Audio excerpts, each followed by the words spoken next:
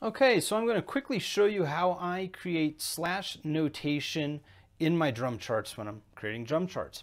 So the very first one I'm going to show you is how to get 4 slashes or 5 slashes, whatever, depending on your time signature, to get slashes in a measure. So make sure you're using your selection tool. You select the measure, you right click, and you go down to staff style. And then in this menu, you have a couple different options. You want apply staff style because this is actually a default style, and the very first one that comes up is slash notation. You click on that and you get 4 slashes in the measure. Now it will do that whether you have a rest or if you have music. So say you've written this music, you want to replace it with slashes, again you go to staff style, apply the staff style, and create slashes. Real simple. Now let's say you want to create what they call section cues. Section cues are rhythms above the measure while you still have slashes below. So to do that, we have to do a few things. First up, I prefer to do all my rhythmic slash notation in layer 4. I find that it helps me keep the different layers of notation organized. I'm using a drum set here. Of course, I'm playing drum set. And drum set's really handy because it has, as you'll notice up here at the very top in the first ledger line, rhythm cues. Okay, so I will move my cursor to that measure and I will create a rhythm cue. So let's do this. And it's just like putting in any other music notation. And now I actually use a MIDI keyboard, and I have rhythm cues assigned to one of the keys. So it makes it a little bit easier to do this entry. But for now, I'll just mouse click it in there. So I have created the rhythm cues. I'll press the L key because I want those stems to be facing up. I think it looks neater. And then I will highlight my quarter note rests. I'll press the up key on my keyboard and just get the rest up off the staff as well. So now that I've done that, I do want to create these slashes. Now what happens is if you right click here, you go to staff style, apply staff, and you do slash notation, it'll overwrite that with the slashes. And we don't want that, we want to see both. So what we need to do is actually define a new custom staff style. So right here, the first option is define a staff style. Click on that, it brings up this dialog, and we're going to create a new one. Now I'm going to call it pretty close to the same thing, 01 slash notation with, what were these called again? Section with section cues. Okay, now I named it similarly so that they're just next to each other in the list once it's saved. Now here's the big difference. We need to go down to the alternate notation menu here, and there's a settings button. We click on that. Now this is where we define how we want the notation to work. We want slash notation, click that there, and we want it to appear on layer 1. Okay, so we want slash notation on layer 1, and we can say, include articulations, etc.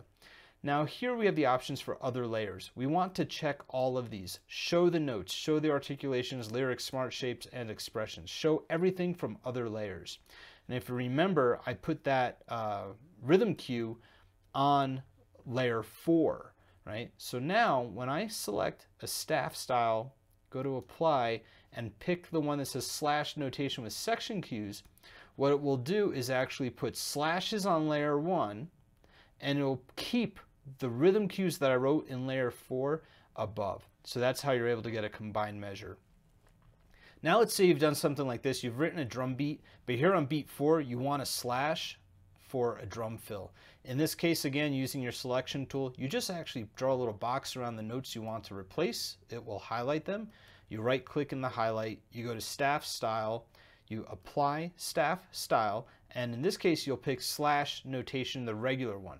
Because when you do that, it hides the other layers. So in this case, we had to click the settings to show the other layers. Here they are hidden automatically, and that's how you get a beat 4 slash for like a drum fill. And if you want, you could go up here, add a little text box, write the word fill, and there you go. Now you have a drum fill.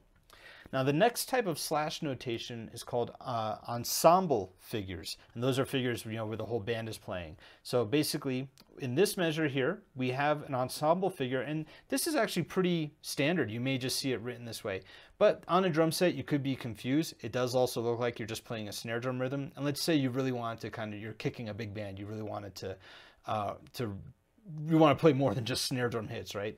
So in this case, we select on this measure, we right click, and we go to the staff style. Now we want to define another staff style. So we go here to define staff styles,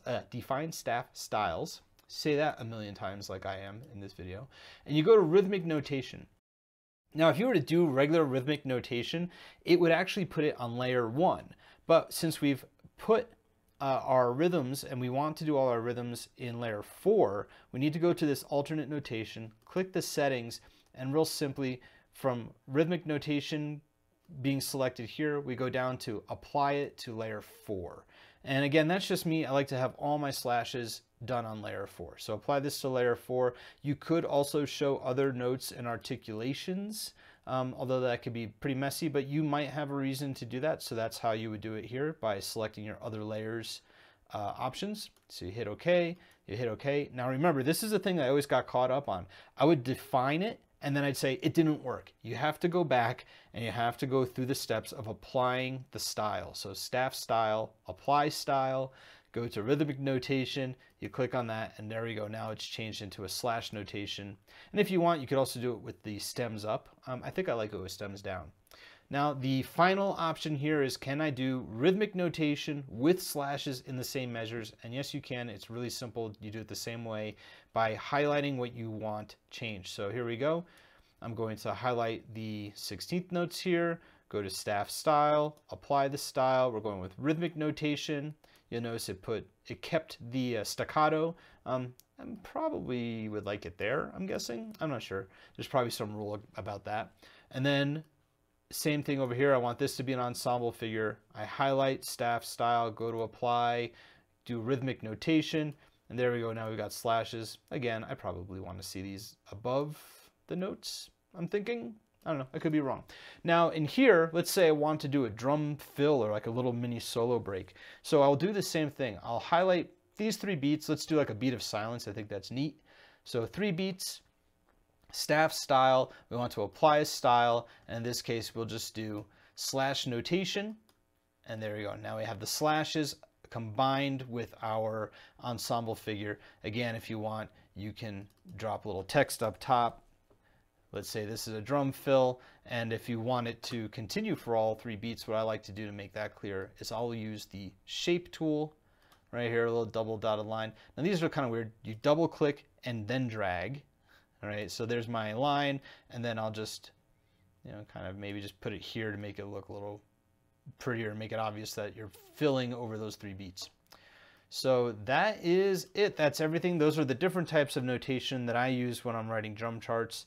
And I know this information is kind of hard to find sometimes. So here it is. Hopefully it's nice and clear. Hopefully it helps you out. Thanks for joining me. I'll catch you next time.